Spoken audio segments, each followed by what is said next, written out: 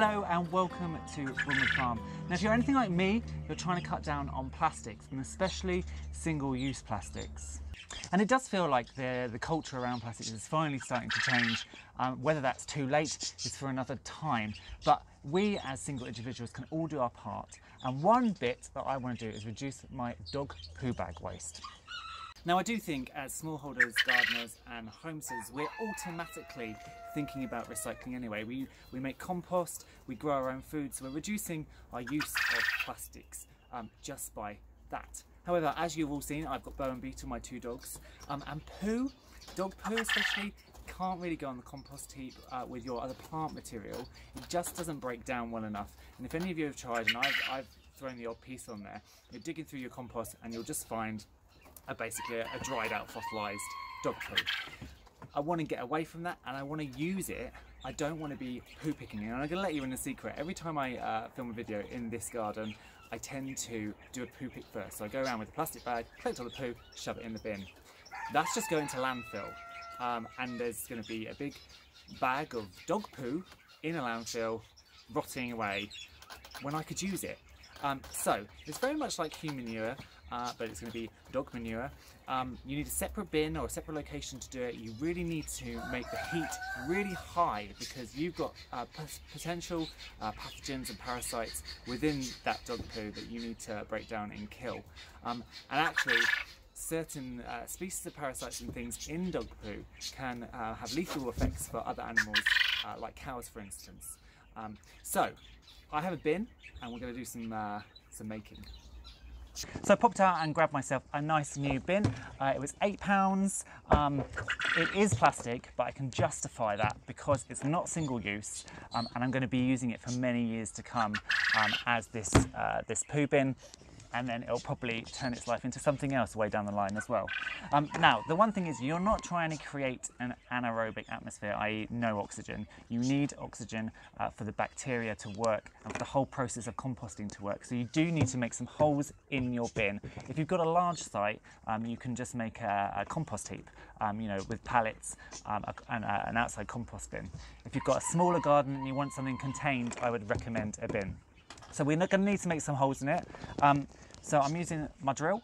As an aside, if you're looking for new drill pieces or you're just starting out collecting tools, I've used Herbal Work. It's a relatively cheap line of products, but they're actually really, really good. So I do highly recommend them if you're starting out and you're looking for something effective. Having the right tools makes jobs oh so much easier. So what you want to do, you will just want to make a few holes around your bin, not too high up. Probably I'll make three lines of holes here.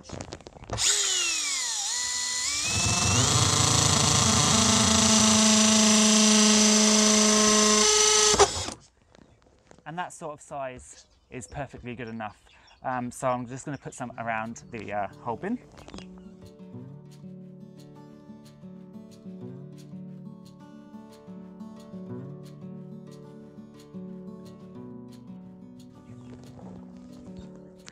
And that's as simple and easy as it is to get started.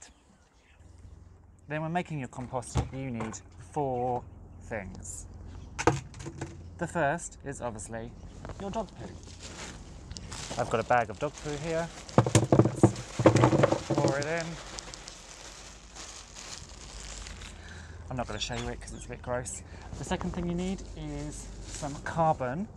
So you want to use grass cuttings. I'm going to use this bag of wood pellets that I use for both cat litter and for the pheasants, and then going forward I'm going to use the straw and shavings from the bunnies.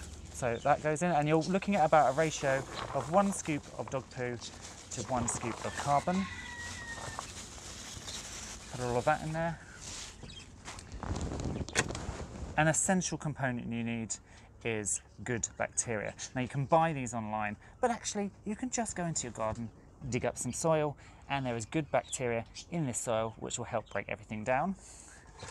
And you want to be putting about 1 scoop of soil from your garden in about once a week to continue a never-ending source of bacteria coming into your compost.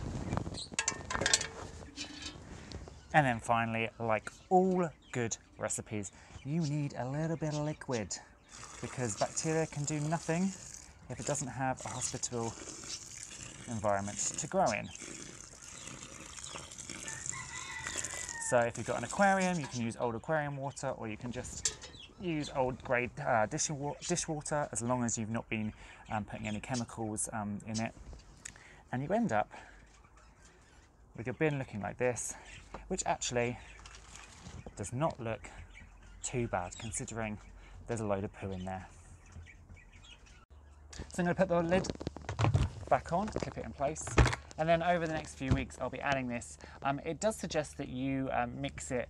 I've read varying things from every couple of days to once a week. I'm going to go with the once a week thing, because you want to do as little work as needed to make this good stuff, and then we'll see how it does. And I may just mix it more and more, just to make sure the heat is getting around and everything's properly spread.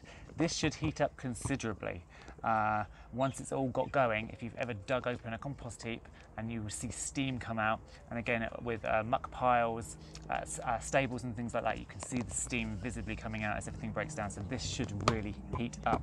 The other thing is, it really shouldn't smell. If you know anything about compost toilets, you'll know that you can fill something with poo and cover it in compost shavings or whatever, and the smell really isn't that bad. So I'm hoping the same will be true of this.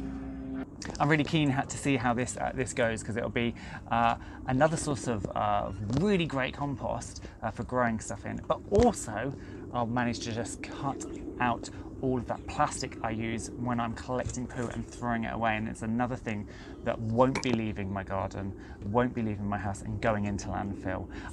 If you've done this before, then please let me know in the comments, because I'd love to hear about your experience, and if you haven't done it and you've got questions, please ask me, and I'll try and tell you. I've got a couple of friends doing this as well, so we're going to see how we go.